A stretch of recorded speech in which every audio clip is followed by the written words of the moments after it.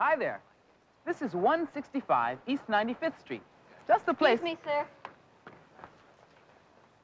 It's just the place that I was... Watch your step. Oh. Just the place that I was looking for. Boy, it's hard to move, isn't it? Hiya, Snoopy. Hard to watch all of your favorite things packed up into big brown boxes that disappear into a moving van. Hard to believe they'll all show up again soon, safe and sound, in your new room. But they will. I guess everybody who's ever moved knows that jittery kind of liberty-gibberty feeling you get right here. The feeling that you can't wait to get started, and the feeling that you're not quite ready to leave. Well, even if you've never moved, you've probably had almost the same feeling. When moving on to a new classroom and a new teacher, said goodbye to an old friend, or even gone away on a summer vacation and left your friends behind.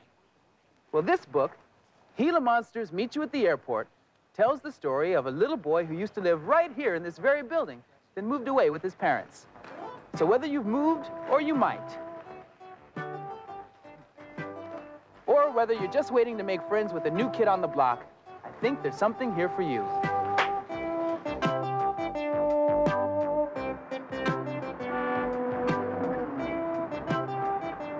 Gila Monsters Meet You at the Airport by Marjorie Weinman Sharmat. Pictures by LeVar Burton.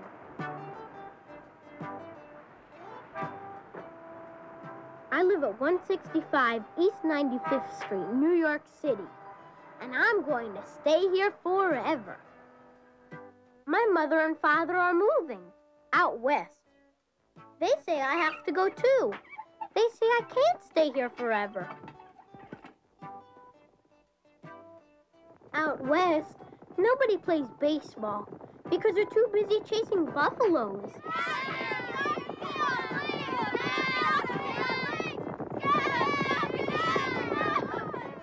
And there's cactus everywhere you look. But if you don't look, you have to stand up just as soon as you sit down.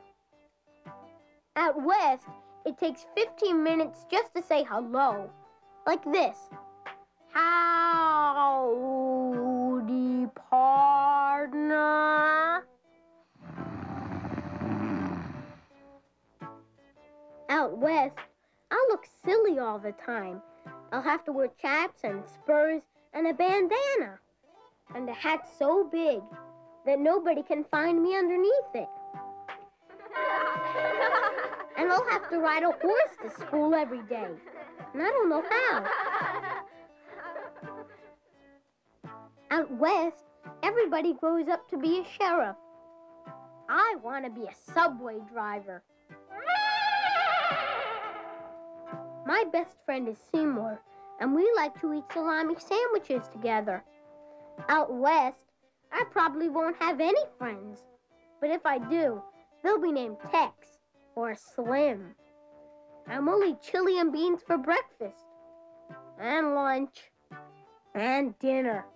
Well, I miss Seymour and salami.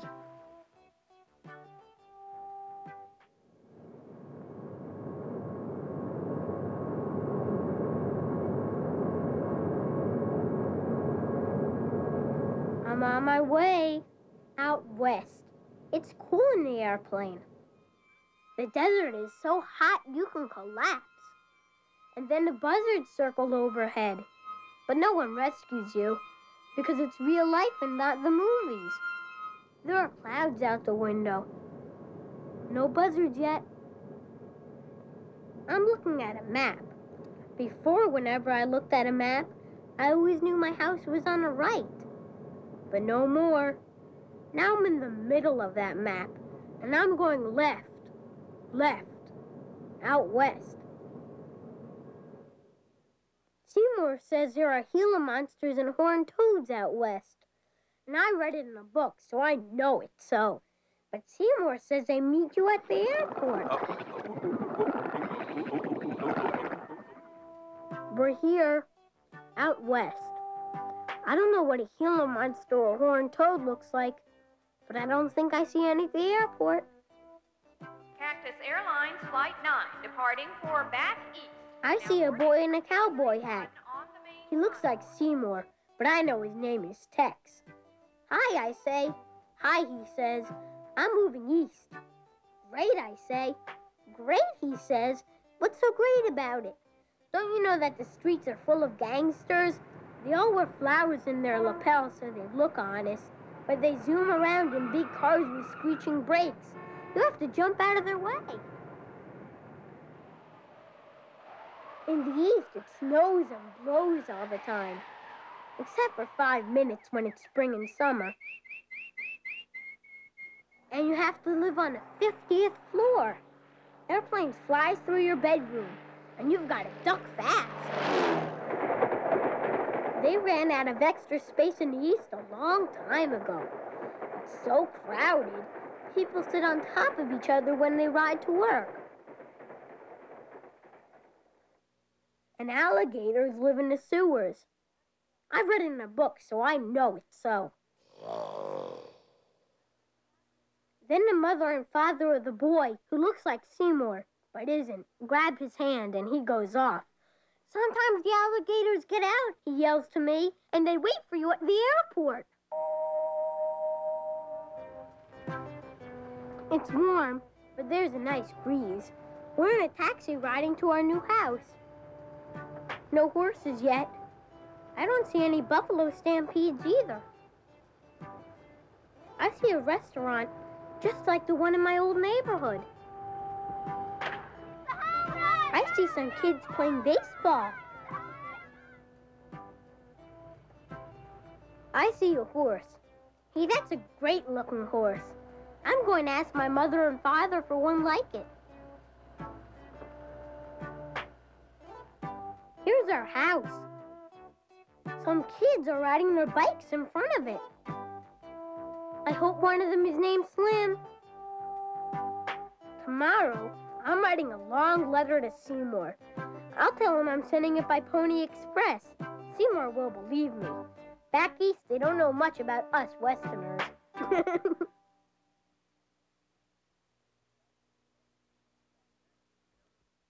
Back east, they don't know too much about us Westerners. Well, I wouldn't be too sure about that, partner. Well, no alligators in these sewers, and no airplanes ever flown through my bedroom window either. So I guess you can't believe everything you read, even if it's in a good book. Remember when I talked about earlier that funny feeling we sometimes get? Well, it's happened to me, lots. I remember once it was the first day of school in the 2nd grade.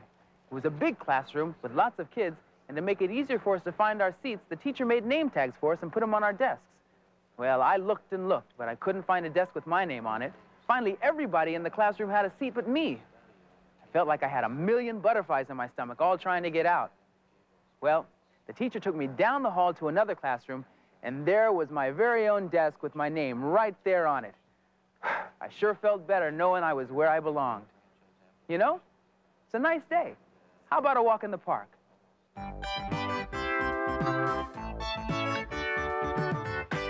I wonder what our friend who moved out west is up to. Even if Gila Monsters didn't meet him at the airport, I wonder if he's seen any yet.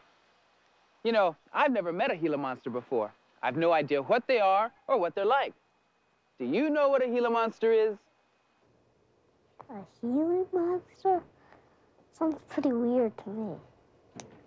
Brown and furry, yellow teeth, big sharp claws, real claws. And if you get in there and you go, whoosh. Well, it's got little cat's ears with a nose that has whiskers on it, with scales down the back. He's friendly. He lives in the water. The water. A Gila Monster is a dragon. It's big and ugly. Stinks. And fat, too. Well, I'm still not exactly sure what a Gila Monster is, but one of the best ways to find out is to go out west and see one. This map ought to help get us going.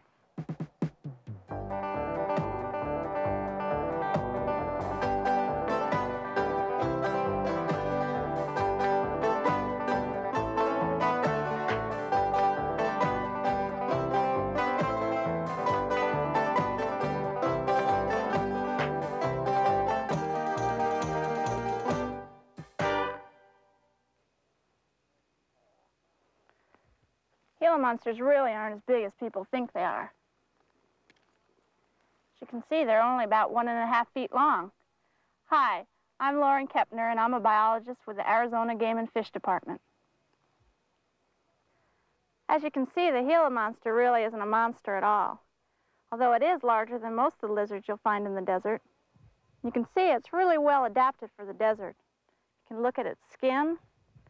It's hard and beady and really tough. It's really rough to the touch. If we can get him to stick out his tongue, you'd see that his tongue's forked, and that helps him taste the air. But if we turn him over, you can see the scales on his belly are a lot different. They're real smooth. They're not round, they're sort of square-shaped.